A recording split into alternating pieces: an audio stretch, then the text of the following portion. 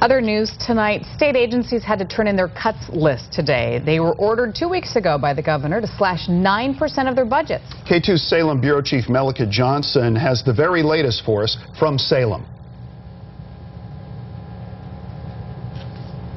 Some Salem-Keizer parents had no idea state budget cuts would hit their kids' school. It's ridiculous. What are we supposed to do with our children? Set them on the street corner so they can try and figure out for themselves? I mean, come on. Salem-Keizer is the state's second largest school district. It will cut nearly $24 million from next school year's budget. That's roughly 6%.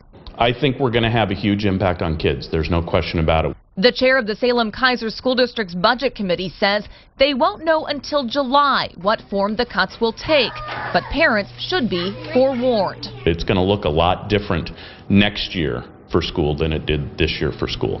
So we're in a wait and see. The president of the Salem-Keizer Education Association, which represents the district's 2,400 teachers, wants Congress to approve a teacher aid program to keep the district from laying off educators. Well, I hope that the feds come through, first of all. I hope the public starts to raise Cain to say enough is enough. When I shared it with my folks last night, I just said, you know, it's time to get real. We know that this is coming. We'll do everything we can to protect jobs, but it's coming.